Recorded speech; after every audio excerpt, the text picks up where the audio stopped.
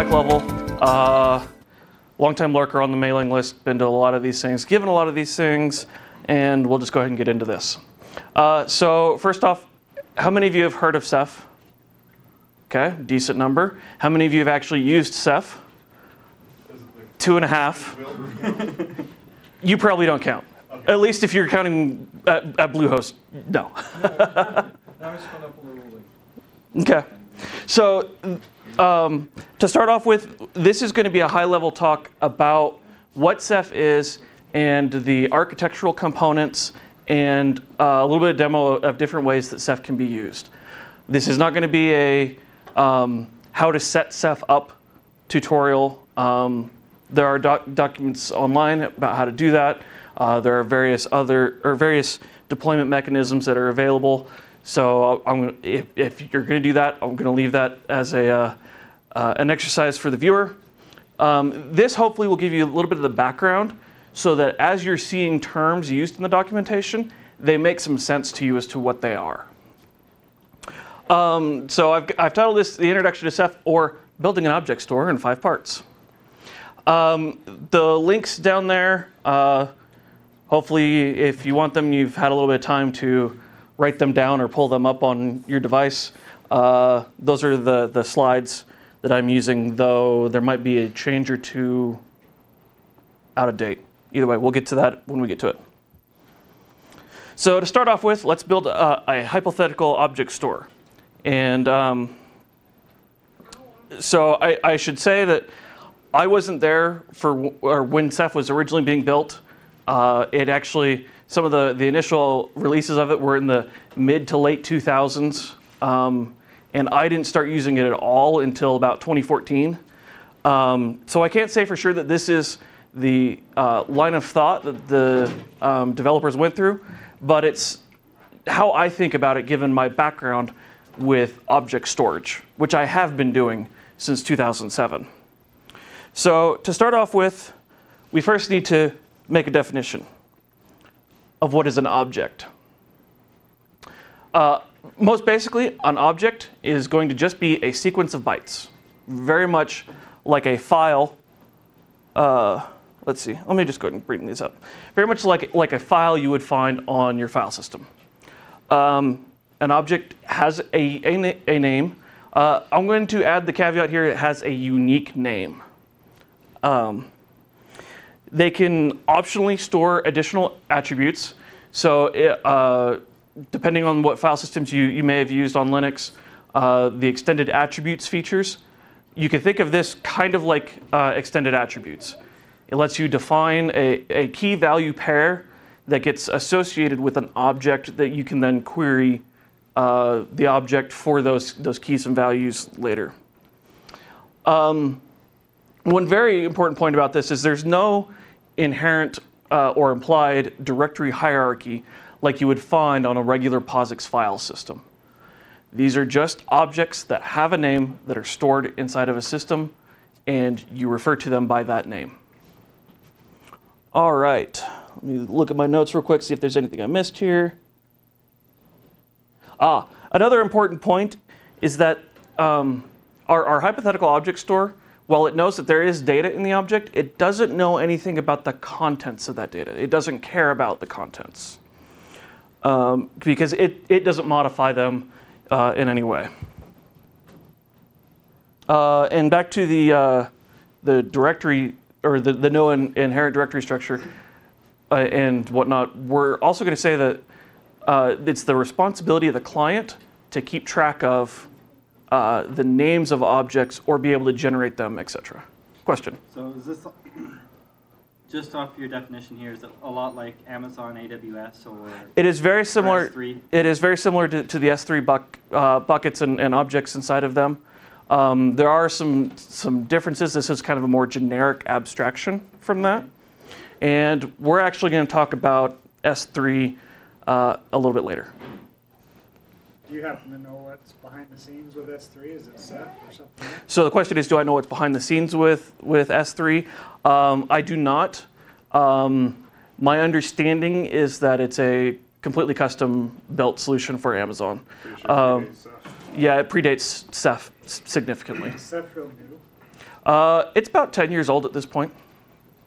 So the question was if Ceph is new, and no, I first heard about it I think in 2009, and that's when some of the initial kernel components to access a Ceph cluster were added to the mainline Linux kernel. So it's been around for a while. In fact, some of the papers associated with it date back to about 2006. So it has been around for a while. All right, so we're going to design our hypothetical object store. We have some requirements for this object store. Of course, we want to be able to write data to the cluster. If we can't add something to it, not all that useful. More importantly, we want to be able to read the data back. Just being able to write, I mean, who needs a distributed object store where you can just write to dev null if you don't want it back? So we want our data to be distributed, and in this case, what this means is we want it spread across multiple storage locations. Now, this location could mean a number of different things. It could be different drives within the same host. It could mean different hosts in a rack. It could be different data centers, different geographical locations. But the actual details of that, we're not going to go into right now, but we want the data to be spread across multiple locations. And that we also want our data to be fault tolerant with spreading it across those different locations. And more importantly, we want it to automatically handle failures in the cluster for those, well, no one likes being woken up in the middle of the night because a drive died. If the system can handle that itself, all the better. So we're going to have that as a requirement. And lastly, data should be consistent. With writing the data in multiple locations, we want to make sure that it is written the same in all locations or sufficient locations so that we can know for sure the data is always going to be the same. Also that the ordering of those writes are consistent and don't get rearranged in any way. All right, so now with those few definitions and requirements, let's talk about how we're going to actually build our hypothetical object store. To start off, we're going to have objects, and we're going to have storage servers. And it's going to look something like this. So say we have a file, in this case notes.txt, and we have 4 storage servers. So we need to distribute this object across those different storage servers. In this example and through the rest of it, we're going to assume that we want 2 copies to be written of every block of data, or every object. So in this case, we're just going to randomly pick 2. And we're going to write the object to those 2 storage servers, in this case, 2 and 4. There's a problem with this, though. And it violates, or it makes our second requirement very hard. Which is if the data is randomly distributed, how do you know where it is to get it back? There are ways to handle this. And I've used a object store that did this. And the way that it got the data back was it just sent out a message to everyone saying, do you have this file? And hoped that sufficient answers come back. It works. It's not the most efficient, but it's also really cheap and easy to code. So other than that, there's not really a way to get the data back. And if we can't get the data back, like I said, we're no better than dev null. I've heard that Google has a good way of getting data back. What's that? Such a system. Basically, they have servers which, so when they ask for what the file is, they hash or get a hash out of it, or out of the name, and then they ask a index server, hey, do you know something that belongs to this hash? And then it will go ahead and direct you to a cluster of nodes. You're getting ahead of me. Okay. So, and that's actually on this next slide. We have a couple solutions to this. We can store a mapping inside of some other service. Various object stores do similar things. Many of the quote-unquote clustered HPC file systems take this approach where they have some form of server that is storing metadata that maps objects to storage locations. And so this has a potential bottleneck in that all your clients are having to perform operations talking to this one or set of metadata servers. If you have multiple, you have to figure out how to keep them in sync and distribute the data across them. And so that has its own particular set of challenges. The other way is we could use some attribute about the object. We can perform some math on it and generate some kind of mapping on our own. There are various things we can use. We can use the contents of the object. The one that I talked about earlier that I used where it just asked everyone, it used it just did a hash on the contents of the object to give it an identifier.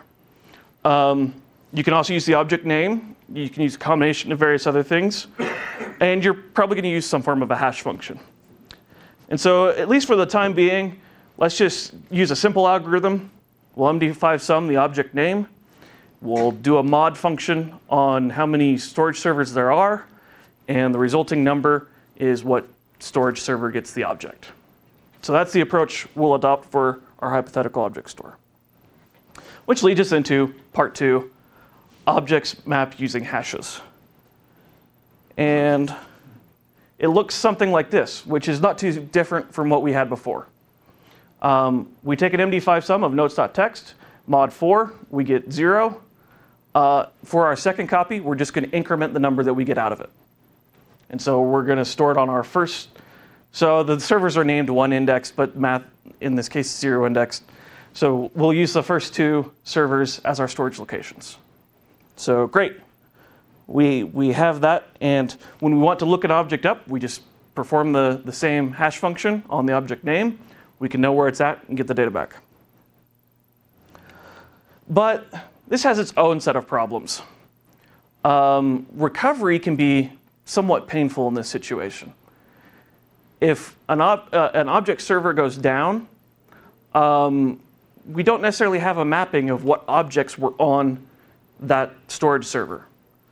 There are ways that this can be dealt with, but when we have a failure, we need to be able to get a list of objects that are degraded and perform recovery on those objects.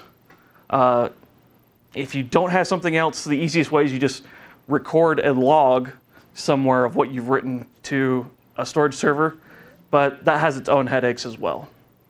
What'd be easier is if we could just ask another storage server what it has and do a comparison then.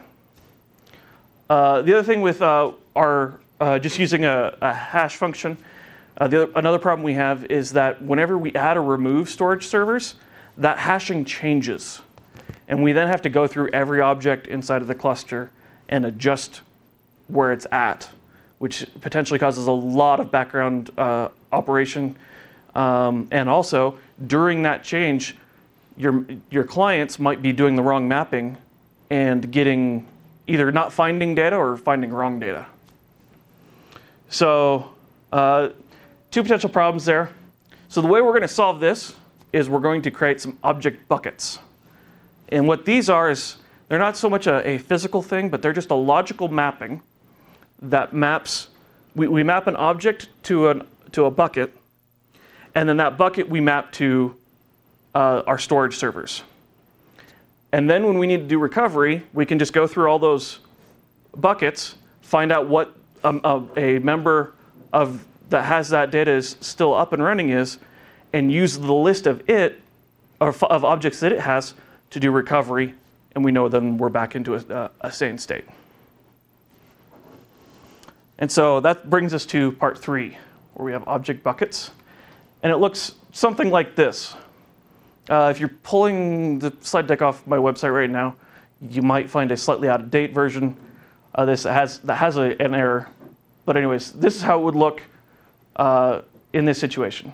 So we take an MD5 sum of notes.txt. Here we define that we have 6 buckets. And so we mod the MD5 sum by 6. We get 2. And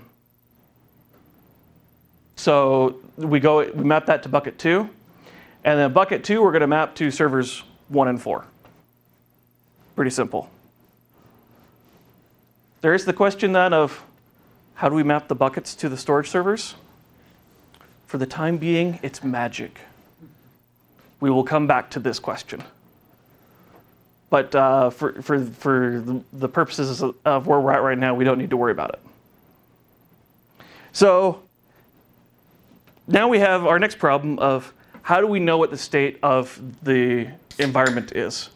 How do we know which storage servers are online, what the state of the various buckets is, which objects are consistent, which ones are not? We need to come up with a way of determining this so that, for example, when clients do their mappings, they can reach the right locations, etc. And so our solution for this is we're going to use a distributed consensus algorithm.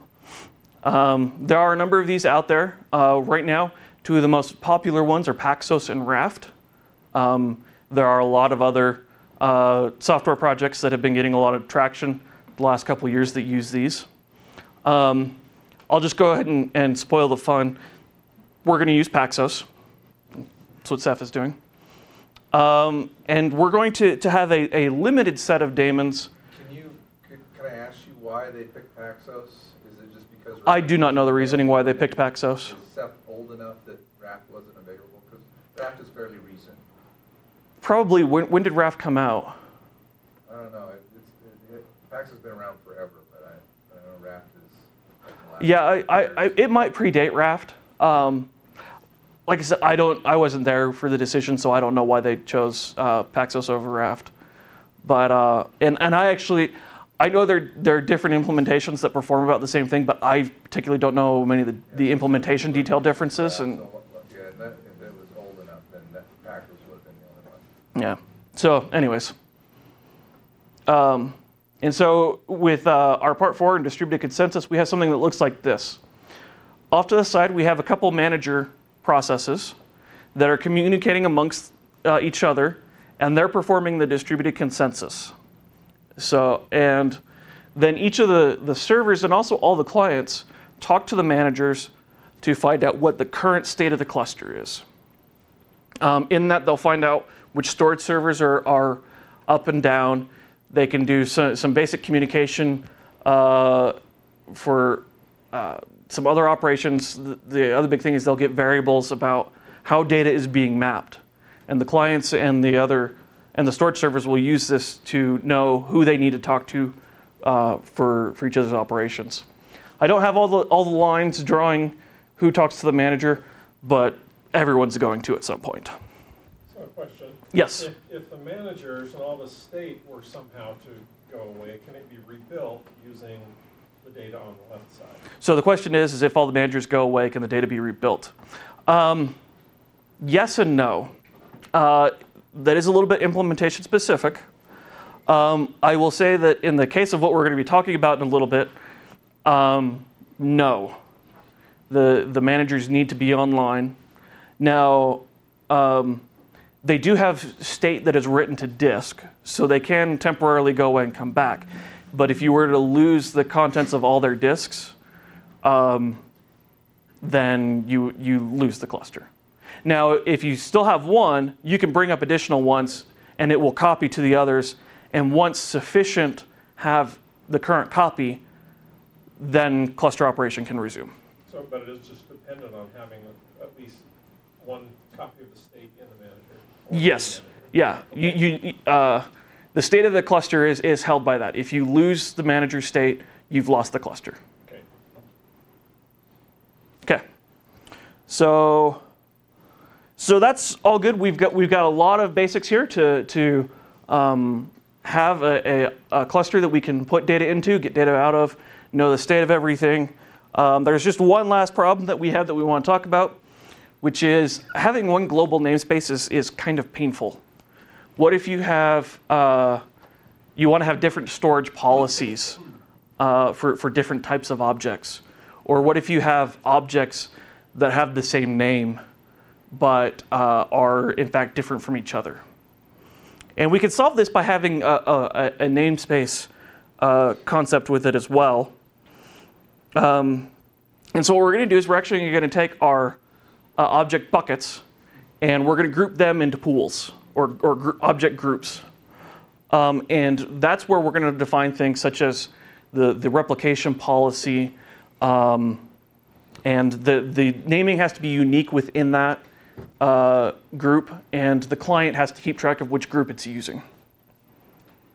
Confusingly, S3 calls those groups buckets, right? Yes, they do.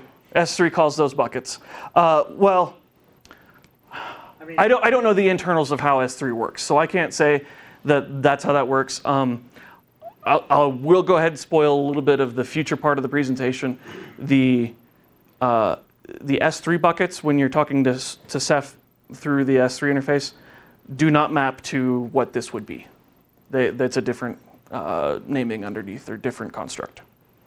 But for the time being, you can think of it as a similar idea. And so that leads us to part 5, where we have bucket groups.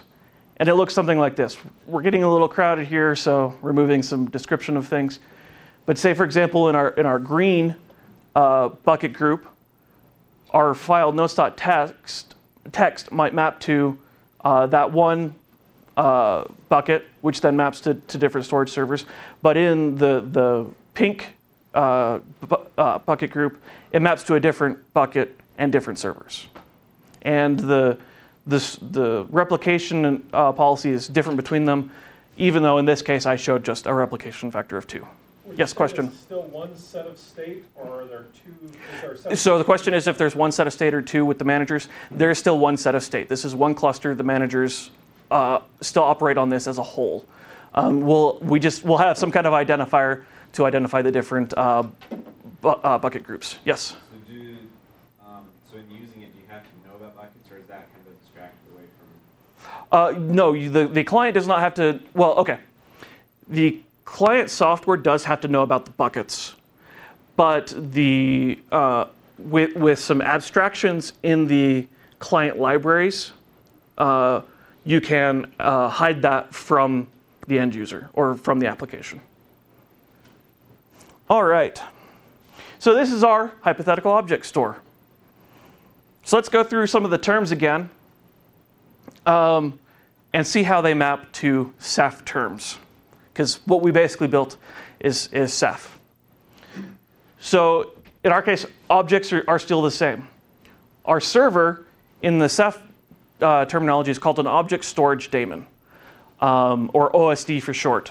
And this is just a single process using a backend data store to store objects. Usually you're going to have one OSD per physical drive. There's no need to do a hardware RAID because Ceph is taking care of the replication and whatnot at a higher level. You don't need to waste additional resources on a hardware or software RAID system to do that as well.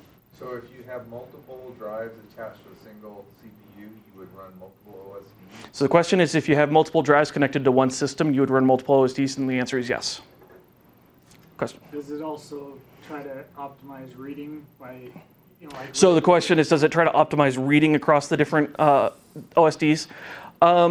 Yes and no. The storage cluster itself does not.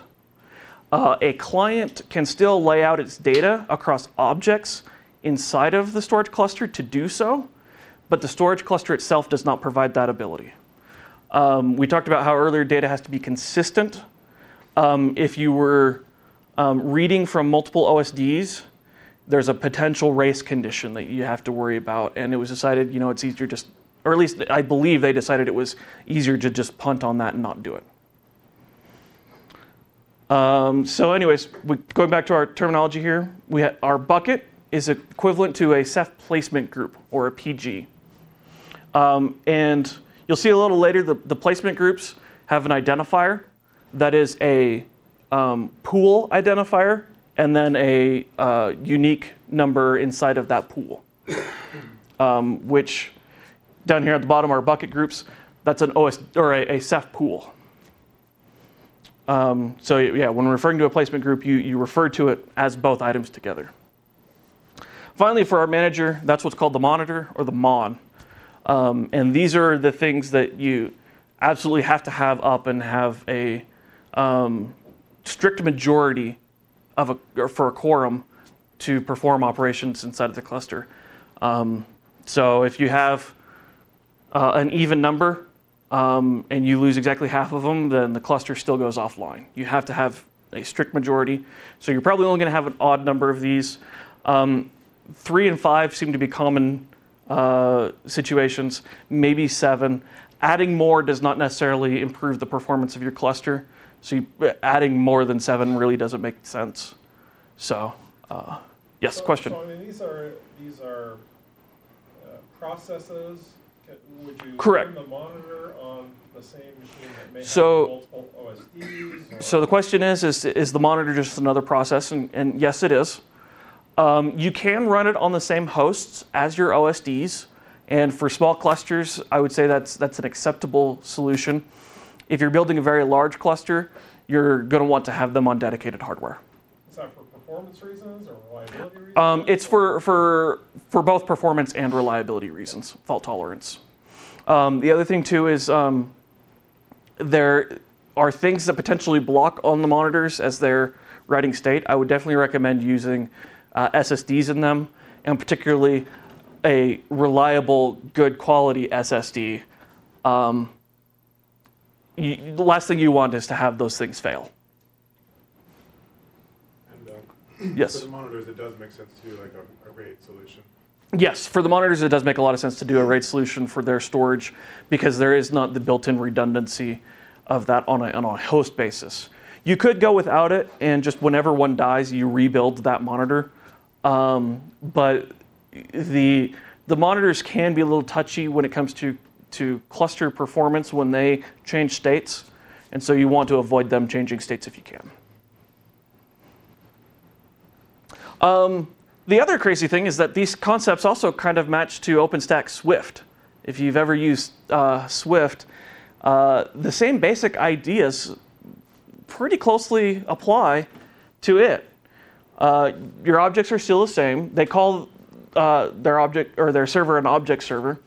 The buckets are pretty equivalent to what's called a partition in Swift. Your manager is what's called the ring in Swift, which is the files that control the consistent hashing that Swift does, and the files that are associated with that hashing ring. And then the bucket group is one thing that there isn't so much a direct correlation, but there are still storage policies you can define in Swift. And so even though we talked through a hypothetical object store in terms of Ceph, the same basic concepts can still be seen in other distributed storage systems.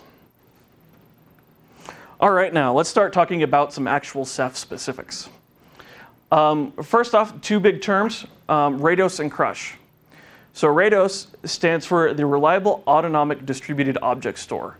And this is the storage cluster as a whole. There will frequently be references to RAIDOS in the client libraries and other things. And this is talking to the storage cluster as a whole and performing the operations like we described in our hypothetical object store. CRUSH is where the magic comes in. This is called the controlled replication under scalable hashing.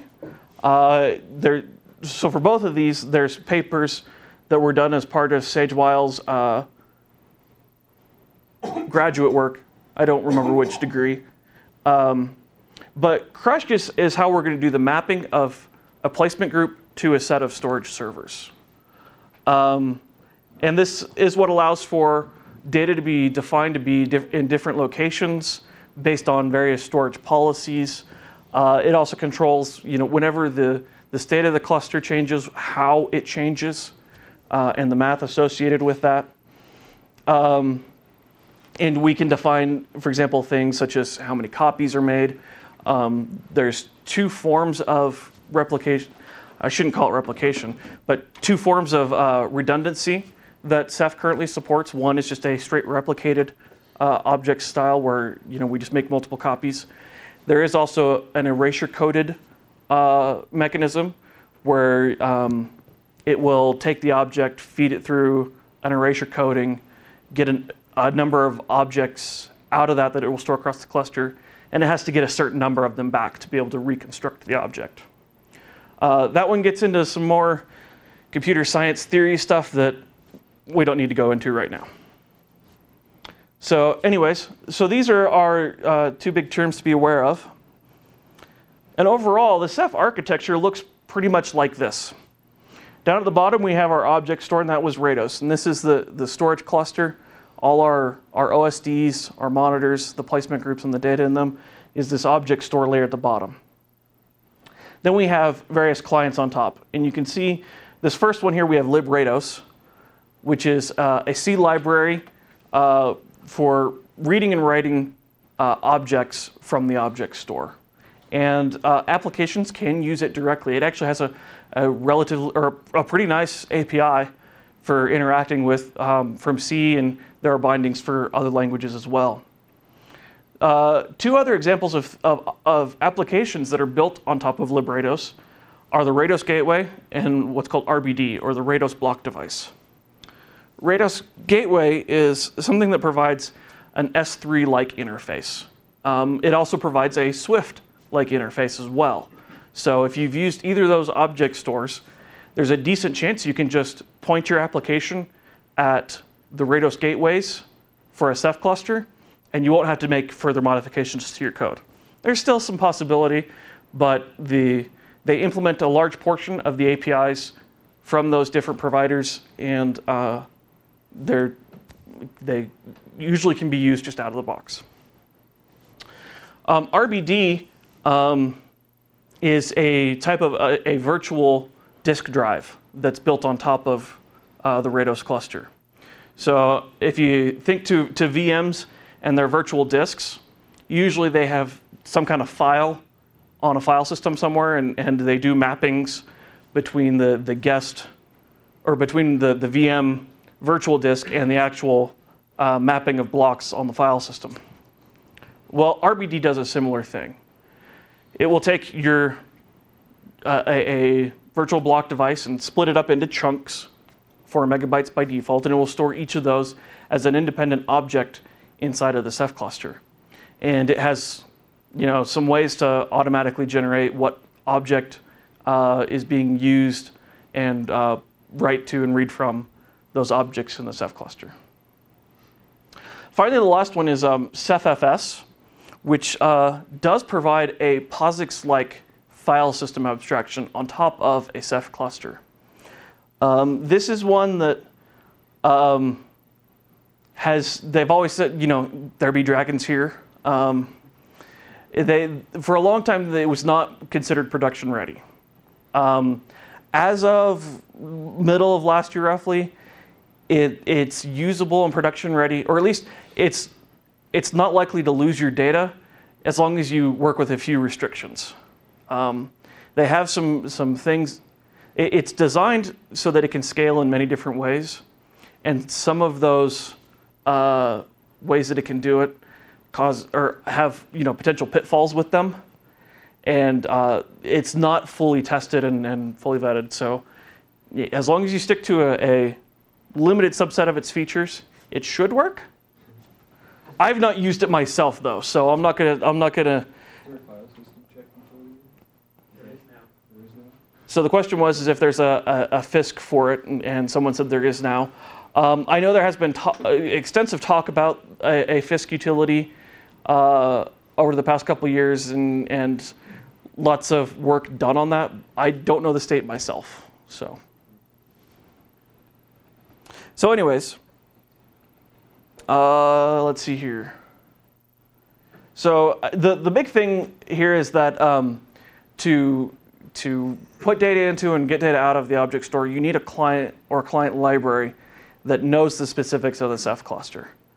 At a minimum, it needs to know how to take the variables of how the cluster is laid out and be able to compute where data needs to go. There are other things associated with it as well that, a client that is aware of that needs to be used. And we talked through lots of different situations where there are clients for it or applications that use clients. I went through a lot of these already. Talking about RBD real quick, there are two forms of a RBD client. There's one that's built into the mainline Linux kernel, and then there's a separate user space one. The one that's built into the mainline kernel, it has a slower development cycle than the user space one. And so it doesn't necessarily support all the features that the user space one does. But you don't have, using it doesn't require going through some user space application on the host either. On the other hand, there's the user space one, and this is what applications such as QEMU or RBD, NBD will use. Are many people here familiar with TGT?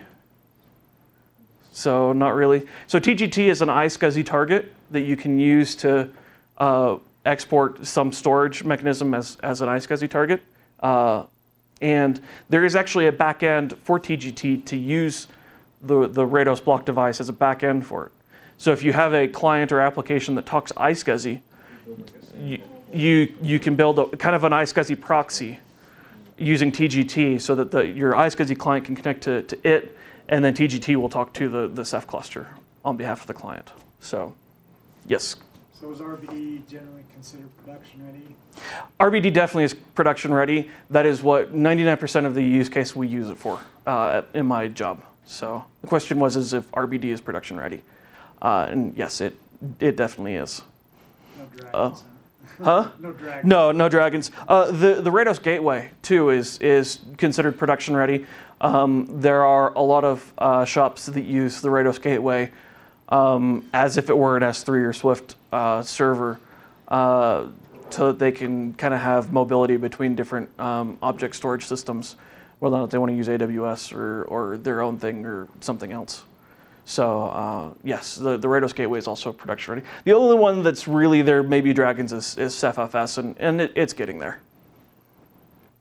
Swift was an OpenStack? Yes. Yes, Swift is a project under the OpenStack umbrella. It's kind of the red-headed stepchild of OpenStack. It originally came out of Rackspace as what was the name of their product? Rackspace has a product very similar to S3, and when Rackspace and NASA started the OpenStack project, NASA contributed Nova, Rackspace contributed Swift, and those were the two projects that started the OpenStack ecosystem.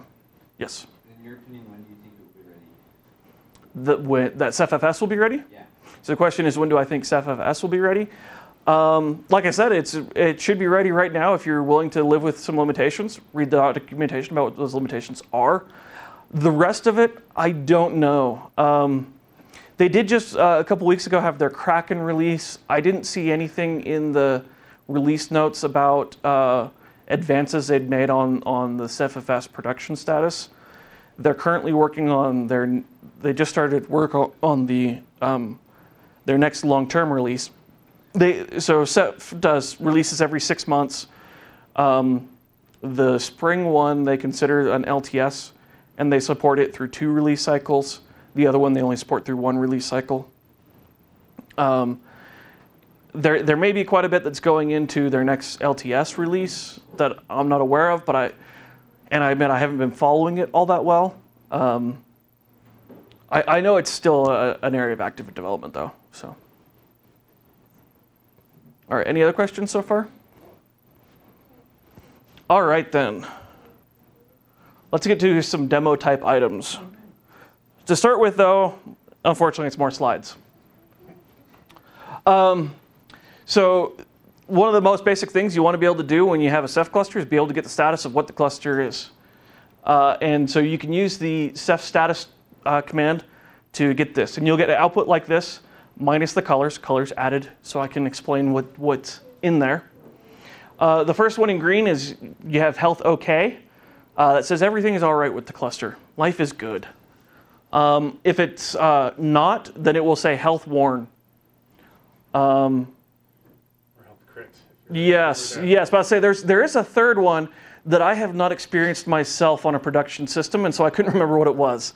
But yes, health crit. I believe in that state, the cluster's offline. You basically. At least some placement groups aren't available. Yeah. Yeah. So you have some data that is unavailable. You're not going to be able to do all operations. Health worn means that the cluster is still operating, but there's something in a bad state that if something else goes wrong, you may be in a bad state or be offline for various things. So health okay is what you want to see there. Below that in yellow, and this is kind of spread across a few lines, you can see the list of monitors in the cluster and what their status is. On the top line in yellow, you can see there's the list of all, in this case, I had 3 monitors. And then the line below it over to the side, you can see that there's currently a quorum of all 3 of those. If one were to be down, you would still see it in the list of monitors, but it would not be listed in the quorum. The next line in blue, we can see what the state of the various OSDs in the cluster is. In this case, we have 8 OSDs. And since we're health okay, that means all of them are up and in. So there's 2 different states that can change here between 2 different values. The first one, where it says up here, the other state is down.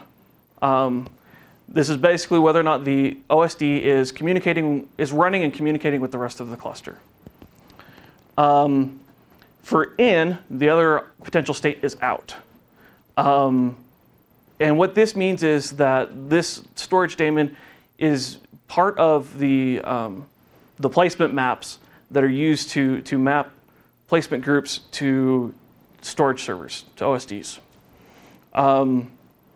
So you can see right here, they're all up and they're all in.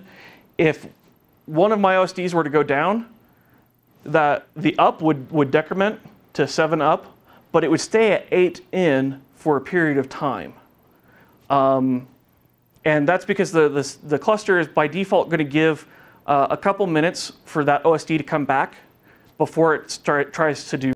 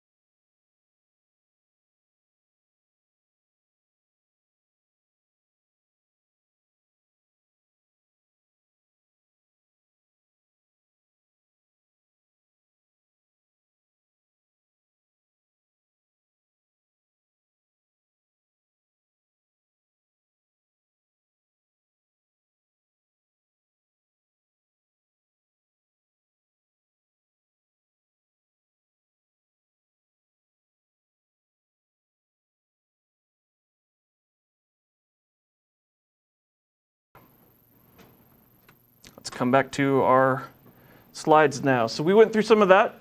You got to experience what it takes to actually do a little bit of troubleshooting with the Ceph cluster. That was unexpected, but hey, useful information.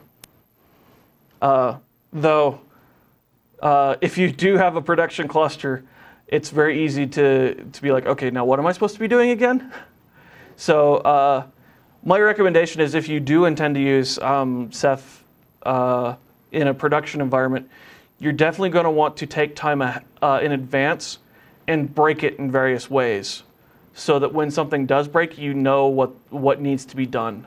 It's not the same as, say, if a hardware RAID fails and just replace the drive and tell the controller to do its thing. There may be items that you need to do related to it. So, yes? Can you enumerate some of the ways to break it? Interested in doing that? So the question is ways to break a cluster to test things out. Obviously, yeah, obviously, I mean, kill an OSD. Just stopping one like what I just did is one good way. You pull a plug on servers and also switches involved. I have some stuff at the end about architecture and designing for a Ceph cluster. Network is an important part. Test network failures. You can try silly, crazy things like putting some IP tables drop rules between different things and see how it reacts. Stop monitors, restart monitors, see what the behavior is with those failing. Actually destroy the data on an OSD and go through the steps that it takes to remove an OSD from the cluster and what it takes to add a new OSD to the cluster. Let's see. Talked about network, IP tables. Let's see. Those are the big ones that I can think of. Yeah. Reinstall the server. Yeah. Reinstall. Yeah. Blow a system away and reinstall it and go through that procedure. Or reboot a host also. Yeah. Reboot a host. Yep. Another hand here. You said destroy the data. You mean like write garbage to the underlying block device or yeah. something? If you were to do that, does the client does it check? Would it detect that? So if you destroyed a bunch of data underneath the OSD, depending on how you do it, the OSD might immediately detect the I/O error and immediately exit. In which case, the clients will get an update in a moment saying, "Hey, this OSD is not there anymore," and they'll proceed in a failure scenario. If you you just corrupt the data, but there's nothing wrong. So if you go through it and like twiddle bits inside of objects, that is something that you can test. So you're intentionally creating data inconsistencies. So find an object, do that, and then run a deep scrub on the placement group that object is in, and see how it behaves, because you will see the behavior then. It will get marked as inconsistent and try to go through recovery. Depending on how your storage policies are defined, it may not be able to do recovery on its own in that situation, which requires you having to do something to fix the inconsistencies. The only way I can really think of where the cluster wouldn't be able to handle that on its own is if you have a situation where you have, say your replication factor is an even number, and you set your min size to half of that. In that situation, you can kind of get a split brain type scenario where two OSDs don't agree with two other OSDs on what the contents of the data should be, and it can't resolve that conflict on its own. That's if you would corrupt the data on up to half. Yeah, yeah. If you just twiddle bits on one, the most common situation for that is actually if you have your replication factor set at 2 with a min size of 1, or actually if your replication size is 2. If either one of them gets corrupt, the cluster cannot reconcile that difference on its own. So I would strongly recommend, even though in our hypothetical object store I use the example of 2 copies, I would strongly recommend against 2 copies in a production cluster. 3 is a minimum with the min write size is 2, in my opinion. So. Which is also the default. Yes, which is also the default. Any other questions so far? Yes. This Ceph command line tool, does it have to run on one of the monitors? It can run anywhere where it's installed and has sufficient details to talk to the cluster. So you could run it locally and just give an IP address to one of the monitors? Yes, you can run the Ceph client on a local workstation or something else, as long as it can communicate with the monitors as well as the OSDs and has sufficient details and sufficient auth tokens to do so. It can do that. Where in the situation I have at work, we have the Ceph utility installed on our monitors, our storage servers. We also have it installed on all of our hypervisors. And so even though the hypervisors aren't actually part of the storage cluster, we can still query state and perform operations on the cluster from the hypervisors. Does it really require root to? So the question is does the Ceph utility require root? Technically, no. The utility needs to be able to read the auth token and the config file of how to talk to the cluster. In my situation here, that auth token is the admin token and only readable by root. But you can create user tokens and distribute them, and then you can communicate using a non-root user for the command line. The Ceph command here does nothing with local state on the system. All it's doing is communicating with the cluster, getting state and information from it, and performing operations in memory. So other than reading the config file and the auth token, that's the only reason why root would be needed. Which is the case here. Which is the case here. Yeah, I mean, you can see here, it's actually this, my auth token is stored in this file. And so that's only, well, root can read it, but the Ceph user could as well. So, all right, let's get to some examples of actually reading and writing data from the cluster. So if we want to use the basic low-level interfaces to the storage cluster, we can use the Rados command line or the librados APIs. The Rados command line tool is just a thin wrapper around those APIs. So for example, we can do a put and we give it the object name and where we want to read the data from. We can pull one where, again, we define the object name and where we want to write that data to. We can do an ls.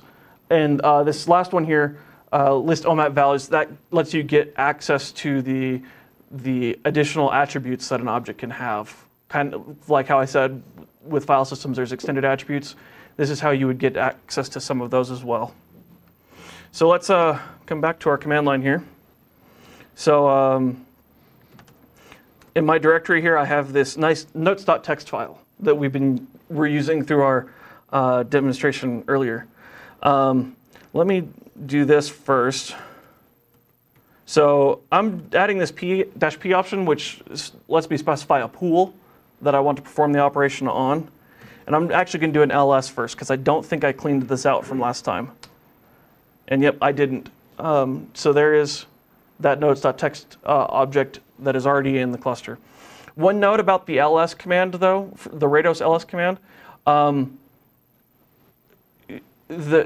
The only listing that there is by going in asking each placement group in the pool, what objects do you have, which results in potentially directory lookups on a lot of different storage servers or across your entire cluster. And if you have a lot of objects, that can take a very long time to complete. So I would only recommend it as a debugging in development type tool. I wouldn't recommend actually running that on a production cluster with millions of objects. So I'm actually going to, let's see, I think this is the right command here. Going to get rid of that file. Okay, so we have nothing in this pool. And actually, I forgot to show this one off earlier. There's the Ceph df command that you can use to get an idea of how much space is being used in the cluster. The big thing here is these are all the different pools that I have defined and how much is in them. So like, for example, this test pool, I currently have no objects in it and it's not using any size. But these other pools, like for example, This one has 127 objects. I don't know how it's using 0 bytes. This one has 5 objects and is using a couple K, etc.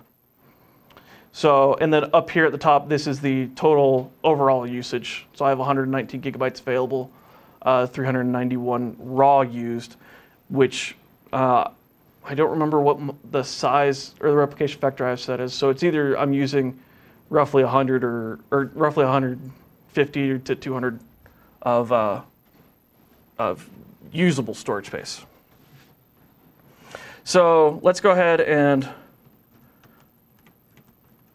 let's put test pool put notes.text notes.text.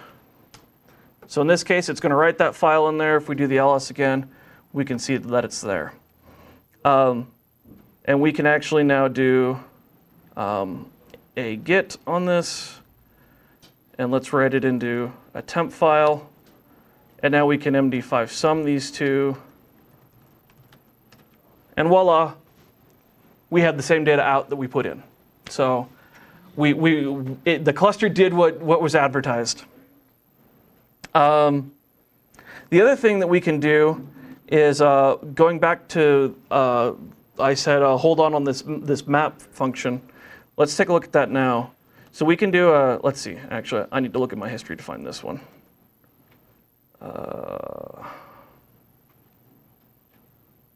Yeah, so here we go. Ceph OSD map, test pool, and notes. So the OSD map utility will connect to the cluster, find out what the state of the cluster is, and then perform the mapping of the object you're specifying and the pool you're specifying and tell you which placement group and which OSDs that object would be stored on. So we can go ahead and run this here. And you can see for test pool, the notes.text object would map to PG, and then it's actually this one here, 11.c. And there is an upset and an acting set. These are the same when the cluster's in a healthy state. If the placement group is having to move between nodes for various reasons, the acting set is where the data currently is. The upset is where the data is moving to. So you can see right here, it's stored on OSDs 1 and 7. OSD 1 is convenient because it's already on this node that we're on. So let's just do this real quick. Ceph OSD Ceph-1. So I'm using a little bit of magic of the internals of how Ceph stores things here. If I do a look in this directory, which maps to that placement group, we can see I have this notes.txt with some extra data. I'm actually not sure what this extra bit of data is, so don't ask. But if I MD5 sum this, Ceph1 current 11.c underscore head slash that, you can see that MD5 sum matches what's here. So it hasn't done anything with the data itself in the process of storing the object. This is true with a replicated storage storage pool. If you use an erasure one, where it's doing the fancy math for the redundancy, that would not be the case. It would have actually modified the contents there. So Yeah. Ceph uses some host file system underneath to store the objects. It's So- not using raw block access. Yeah, so the comment is that Ceph uses a file system underneath. That is correct for the moment. Right now, the only really supported file system underneath is XFS. They did used to support ext3, but they ran into some problems with long extended attribute names, and so they've deprecated ext4 support underneath. They originally wanted to use ButterFS, BTRFS, whatever you want to call it. That one is still marked as experimental. You can try it if you want, but I haven't found a need for it myself. And actually, in the case of RBD, where you're rewriting or changing an object a lot, Btrfs actually has a performance degradation over time because it's doing snapshotting every time there's a write. So, huh? Yeah, XFS works pretty well with lots of little files. So, now the caveat to that is that they are actually working on their own direct on the block device storage system called BlueStore. That is in a tech preview status, I believe. Last I heard, they were hoping to have it marked as production ready for the L release that happens sometime in the April-May timeframe. At least in theory happens then. But it's still yet to be seen whether or not that is actually the case. The nice thing with BlueStore is that it removes some of the overhead associated with write operations. Like here, if we look on this system, you can see that for each of these OSDs, they're mounted on SD B1 and C1. But if I look on in my partition table, there's actually a second partition on each of them. And Ceph actually uses this block device directly as a journal for writes happening to the cluster. And so every write first gets written to the journal in its entirety and then gets flushed to the backing store later. And so in situations like this, you're actually doing two writes, at least two writes on each of the drive for every write that the client is doing. BlueStore is supposed to get around that. Is that an XFS feature? I'm not familiar with XFS. No, this is not. It's a Ceph-specific feature. You can do other things too, like such as storing that journal on another device. One of the 3 clusters that I mentioned we have in production, we actually store that journal on several NVMe flash drives. And so with that, we're able to do, Ceph is able to do the write to the NVMe flash drive and respond to the client very quickly, and then at some point in the future it flushes to the hard drive. Is the journal used when another node's down or something? So the question is if the journal is used if another node is down. So the journal is used regardless of communication with other OSDs. So the actual file storage underneath an OSD is not known to the rest of the cluster. So you can actually have OSDs with different file systems underneath, with different journal configurations, with you could use BlueStore on some and XFS on others, and the cluster as a whole is not going to care. You still have to worry about it from a performance and a redundancy standpoint, particularly if you're using BlueStore right now and the potential for data loss associated with it, since it's relatively untested. You'll want to plan accordingly. But yes, it's not a feature of the file system or anything underneath. I saw a couple hands back here. Can you modify or append to an object, or is it only? So the question is if you can append to or modify an object. Yes, you can. The libraries have calls for doing writes in the middle of an object, and I believe appending to is just set your index at the end and start and continue writing. Consult documentation on how to actually do that. The command line tools are somewhat limited in how that can be done, but the APIs do allow for it, yes. Was there another hand? No? Okay. All right, so let's see. We talked about mapping, storing, and getting. Okay, let's go back to the slides here. We covered most of this. I'm not going to cover the OMAP vals. I have done that in the past, but we're running low on time. The next example is RBD.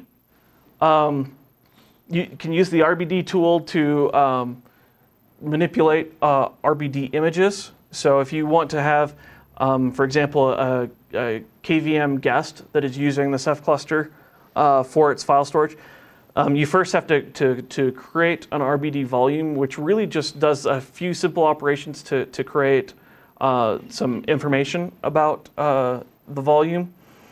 And it doesn't actually use the space up front. It only uses the space in the cluster as the VMs use the space in their virtual drive. You can use the map and unmap to disconnect the kernel client from the Ceph cluster. here are some ways that you could specify it if you were to run a QEMU command directly, or if you were using libvirt to define how to connect to the Ceph cluster using RBD. So if we come back here, let's clear this. So if we do a sudo RBD, I'm going to go ahead and specify the pool again. If you don't specify the pool to the RBD command, it assumes the RBD pool. So you can see I have a few test volumes in here. I can do an info on RBD test, and it gives me several bits of information related to it, like, for example, that it is 1 gigabyte in size in 256 objects. So that means I'm using a 4 megabyte object size, which is the default. And you can see here, it defines it here. The format, I believe the default format changed to 2 in Joule. Before that, the default format was 1. The format 2 does provide several additional things. Here, the only feature being added is layering. Let me take a look. If we do it on RBD test 3, you can see there's additional flags being used. I'm not going to go too deep into these. You can go consult the documentation as to what they actually mean. But I can do a map on, say, RBD test. You can see it says I have dev RBD 0 now, and I have a virtual block device now that has a partition table on it. Looks and acts just like a regular block device in Linux. To stop this, I can just do RBD unmap, and then you give it the volume name, and it should be gone now. The one downside to this is if I try to map this RBD test 3 that has the additional features, this fails, saying that that there are features being used that are not supported by the kernel client. In this case, you could use the RBD NBD tool, and what this does is creates a user space process that acts as a proxy between the kernel NBD client and the Ceph cluster.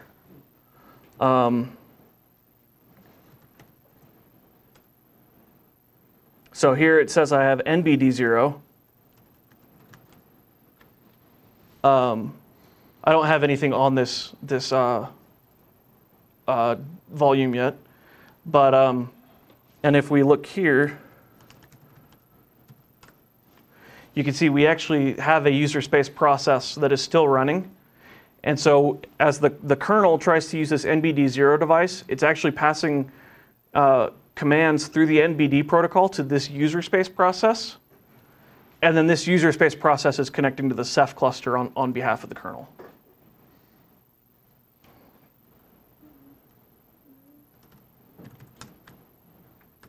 This I think you give it.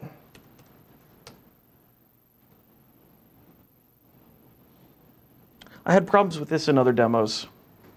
I'm not entirely sure how to unmap it. Because of that user space program? It's supposed to stop it. Oh,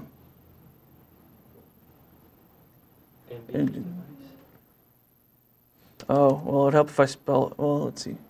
No, I did that right. Is it MBD space device? The man page? Yeah. Yeah, map MBD device. Well, I'm curious as to what the two different things are supposed to mean. You probably had it backward. It was MBD test 3 and then the device. Yeah, maybe. No. Whatever. We won't worry about it for now. Demo gremlins. So anyways, this is actually the use case that we use at work for me with the 3 production clusters is we run hundreds of VMs using RBD as the backing store for the VMs. Yes? On that libvirt config, are those the monitors that you're pointing at? So the question is on the configuration, what are the IP addresses that are in there? Those would be the addresses of the monitors, correct? in general, do the clients, whether it's libvirt or any of the other clients, they talk to the monitors, right? So the question is, do the clients talk to the monitors? The clients talk to all parts of the storage cluster. They talk to the monitors to get information about cluster state, and then when it comes to the actual data operations, they talk directly to the OSDs themselves. So the monitors are not in the data path, which is part of how Ceph gets its performance benefits. It removes them as a single bottleneck in the system. I should say, Ceph-FS does modify that in a little way. It does require an additional daemon called the metadata server, or the MDS. One of those restrictions right now is that you can only have one active MDS for a won't destroy your data file system. So if you're using Ceph-FS in that way, you do still have that restriction. But the overall architecture does allow for multiple MDSs. There's just lots of potential corner cases and whatnot. It's just not tested as well. And so that's why it's still marked as there be dragons. So. All right, so that's RBD. Last thing to briefly show, and then we'll do this one really quick, is Rados Gateway. And I have to admit, this is the extent of my knowledge of using Ceph with the Rados Gateway and as a S3/Swift interface. I had to figure this out for this demo, but let's see. So we can do an ls on the test bucket here. We already have a notes.txt text in our bucket. We can do, like, for example, let's put it into a different object name. You can see it took it. We have it. We can do a git on the same thing.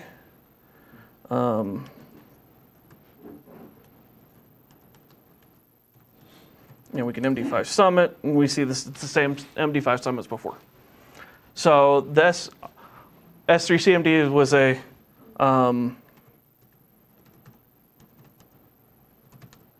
there's a tool for interacting with Amazon S3.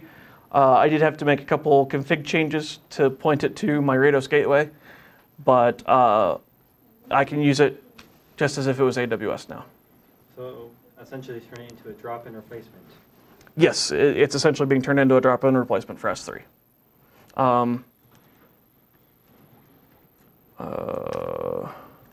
If I look at my S3 CFG file, here were the big two places that I made a change. I told the host and the host bucket are different from the default Amazon ones.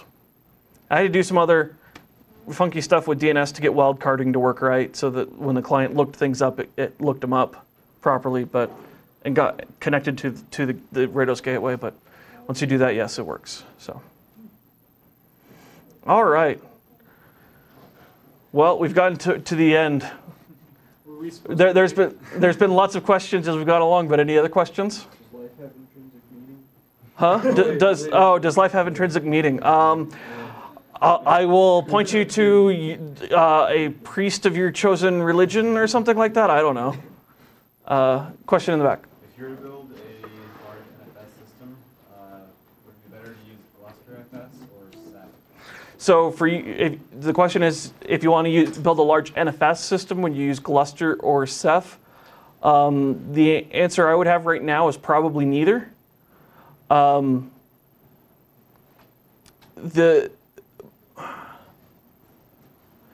With both situations, you're probably going to do something where you create a volume that acts as a block device, create a file system on top of it, and then mount that file system on your NFS server and then export that through NFS. And that will work with either one. I don't know that one has an advantage over the other if you have experience with one versus the other. So just whichever storage system you have experience with. The dragons, you could maybe do Ceph-FS as a replacement for some NFS. So there, and I was just about to say, if you're willing to tame the dragons, there is actually a backend for NFS Ganesha, which is a user space NFS server. for it to use CephFS natively in the back end. So you can run the user space application for NFS Ganesha. It talks to the Ceph cluster and provides NFS to the clients. But that does involve using CephFS directly. So you have the pitfalls associated with that. From what I've seen from here, Ceph seems to be easier to add and remove nodes. So I've not actually used Gluster myself, so I can't speak to how easy or hard it is to add or remove nodes. Ceph is very easy to add and remove nodes. The documentation related to GlusterFS is essentially Aaron Taponce's blog. Yes, yes. Aaron Topotz has a great blog series about Gluster, particularly with NFS or ZFS. Yes. Do you build your Ceph clusters as a single, let's say, appliance that you say exists in the last 5 years and it's this size, or do you like to have a cluster that you expand over time and plan to expand it over time? So the question was around capacity management with a Ceph cluster and how we at Bluehost have built our clusters. We've taken both approaches where we start with a minimal set and we expand it over time. We've also taken an approach where we build it basically entirely up front and leave it. I can't say that one's better than the other. It probably depends on what your capital resources are when you build it. The building it up front is kind of nice because you know what your capacity is. You can do some testing and know what the performance characteristics of it are going to be up front. Whereas if you're expanding it over time, that changes. I guess one other thing to note about that too is Ceph is not necessarily the greatest about distributing data nicely. Let's come back here. So we can do the Ceph DF tree. Oh wait.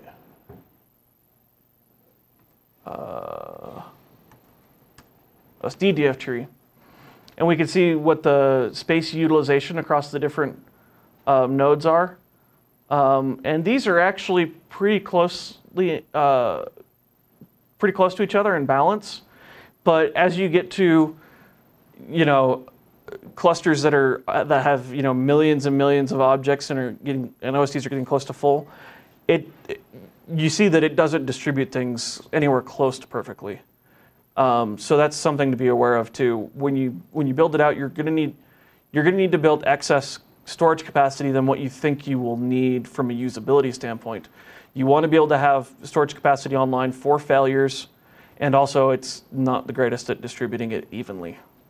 In my production clusters, even with me doing a lot of tweaking weighting values, I still have OSDs that are, for example, 75% full in one cluster and ones that are 40% full in the same cluster. So definitely plan for overhead in your capacity planning because it will get used. And I guess while we're talking about that, I do have a slide that's a little bit about architecture and building one. We talked about don't bother with hardware RAID earlier. Use reliable and known hardware.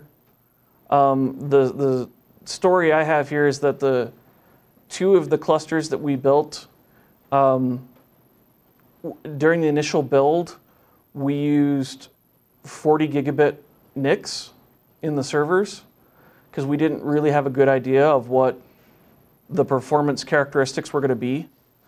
That proved to be way overkill. And we actually ran into, we still don't know what caused this. We ran into a network bug, and the only thing that reliably fixed it was we replaced all the 40 gig NICs with 10 gig NICs. So, You couldn't fit 40 gig of. well, we don't know for sure what it was. I mean, we tried multiple versions of the 40 gig NIC driver. We tried versions of its firmware. We tried different kernel versions. We swapped cables. We did different switch firmwares. It was some weird network gremlin that we could not trace down. And the only, huh? You mind sharing which NIC it was? The Intel XL710DA2 or QDA2. So the Intel 710 dual 40 gig QSFP NIC. And we replaced them with Intel X520 DA2s. So the 10 gig dual port SFP Plus that has been around forever, it seems, and has a lot more mileage on it than the Intel 40s do. Now, I should say, I still couldn't actually pinpoint the problem on the 40 gig NICs, other than the fact that the only time that the problem consistently went away and we were not able to twiddle the bug again was after we replaced those NICs. It may have been something else that replacing them just kind of caused, but it goes back to use something that you're familiar with, something that you have mileage on. For example, if you're using SSDs for your journals, or you're doing the cache tiering that Ceph supports, use good SSDs for those, like enterprise class SSDs. We tried the consumer grade, and it didn't work out well for us. The other big thing is know your use case. If you're going to be doing something like RBD, the clients in that situation inherently kind of assume really low latency on the operations, because latency to a hard drive is usually less than latency across a network. So you're going to want to go with a higher performance profile on your cluster. If you're doing nothing but Rados Gateway, just throw massive amounts of hard drives at it and put 40 drives per node or something like that. Because in that case, the latency doesn't matter, and you're not really doing overwrites or modifies of objects all that often. So consider your use case up front, because the way you build your cluster and architect it the way you do it will have a big impact on the performance afterwards. Any other questions? Yes. Where is Ceph in the space? Is it the state of the art? How does it compare to other objects? So the question is, how does Ceph compare with the general state of storage right now? I would say it's still one of the more advanced ones. The number of object stores that I have dealt with is, well, more than most, but it's still relatively limited. I think it's definitely much more advanced than OpenStack Swift. I would not even consider using Swift myself at the moment for anything, because Ceph pretty readily fills that requirement as well. There are some products from commercial vendors. I can't really speak to them because I've not used them. I guess the other two things that you might compare Ceph to are Gluster and Luster. I've not used either directly, so I can't say for sure. I would say Ceph is definitely more advanced than Gluster. Gluster also has a bit of simplicity to it. So, it can go either way there, depending on the use case.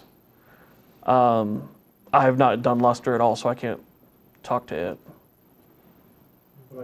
Other questions? For S3, if that's the object store you're wanting, like an S3 replacement, I'm actually working on that right now. There are lots of different options. Some of them are terrible, some of them are good but have bad support. And it's kind of evolving pretty rapidly. I think Ceph is a little bit behind the S3 compatibility and features of some of the leaders, but the technology is probably better than most. If I could get Red Hat or somebody to support it decently, I'd probably choose it. But worrying about the support piece for a production thing is kind of the other hesitation I would have about wanting that. So just for the audio recording, the comment from the audience was that there are other things that have better API compatibility with S3, but the thought is Swift Ceph is probably more mature on the back end, not as advanced as the other options on the back end, but more mature. And there's concerns about support for Ceph. That is one thing that with where I work, we were running into some problems, and we wanted an outside party to consult with on Ceph, and so we found a company to do that, and I actually have a contractor in Amsterdam that I consult with occasionally on architectural troubleshooting, debugging type things related to our Ceph clusters. Both I know both Red Hat and Canonical do end user support for Ceph clusters, of course under their own set of architecture guidelines. You have to match their requirements on how the cluster is built and deployed for them to support you on it. But they will do that. They do they charge by capacity of your cluster. So as you build a bigger cluster, they charge more. So though with various differences between their actual billing structures that I probably shouldn't share. So yeah, any other questions or comments? Yes. Do you know how well Ceph handles the split brain scenarios and how? So the question is, how well does Ceph handle the split brain scenarios? When it comes to the monitors, like I said, strict majority is required, so split brain isn't really a possibility. The only case that I can practically think of in a split brain scenario for anything in Ceph is if you have a pool where you define the replication factor as 2. The size of the pool is 2, and one of your copies got out of date from the others. So that's the only real split brain scenario I can think of that's even possible with Ceph. Even with the multiple data center type scenarios? Even with the multiple data center type scenarios, because if you're doing a replication factor of larger than 2, even if the other data center is across the world, it will still wait for that operation to complete before the client is acknowledged to the write being successful. So that's another thing to consider when you're building your cluster and how you're laying out your data, because writes have to be successful to so many parts and to so many storage servers, and where those storage servers are located, that latency might come into play. I had a question. Are there any good tools for like statistic tracking, like how much in and out of one of the gateways an object might be using, like if you for companies that bill based on usage or something? So the question is Swift, you can only do it like post-log analysis of the proxy. Yeah, so the question is metrics and accounting for data going into and out of the cluster. I don't know on the Rados gateway side of things, so that one, which if you're going to do like external billing, is probably going to be related to that. As far as monitoring metrics within the cluster itself, I'm actually using CollectD with a Ceph plugin, and I have CollectD then shove all the metrics that it's pulling out of the OSDs into a Graphite system, and I use Graphite for tracking it. Mm-hmm. Yeah, there are various other things. The post or the log analysis after the fact is not really something that I think would be feasible with Ceph, because to get the logs necessary for that, you have to turn up things so much that your logs just inundate everything. So as far as the billing aspect, I'm guessing there is something related to Rados Gateway that does let you get those accounting features. As far as the cluster itself, it would be very inside of the cluster, talking about just if you're looking at just the context of the OSDs or just the context of the managers, you wouldn't have sufficient data to be able to do accounting type metric gathering. Yeah, I'm just curious. It presents different challenges. Mm-hmm. But the various daemons inside of Ceph, the OSDs and the monitors, they have a massive amount of metrics available out of them for monitoring purposes. Each of my storage servers, which has between 9 and 14 OSDs per node, will generate between 3,000 and 6,000 metrics a minute in Graphite. So there's a lot of metrics. There's a lot of data available if you're wanting to look at it. And there are a variety of ways you can put those into other systems for analysis. graphite is just what I know and was useful. So.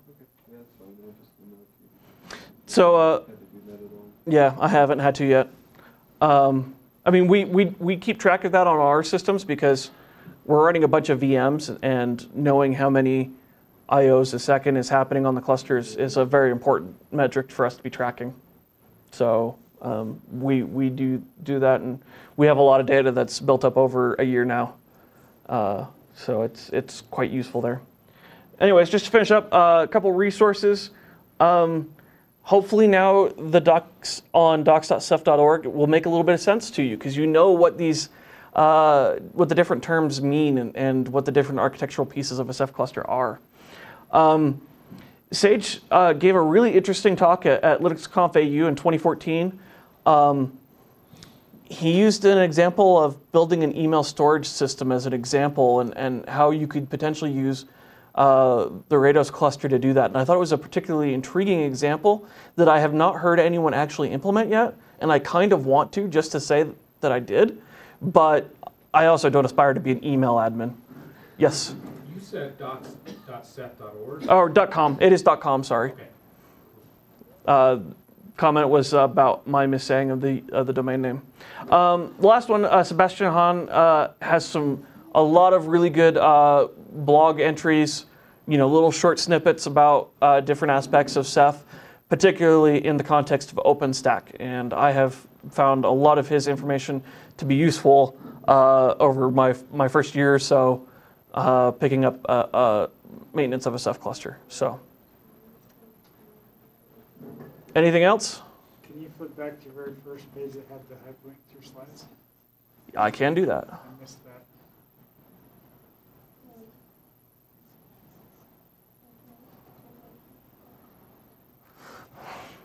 And there's the link to the slides.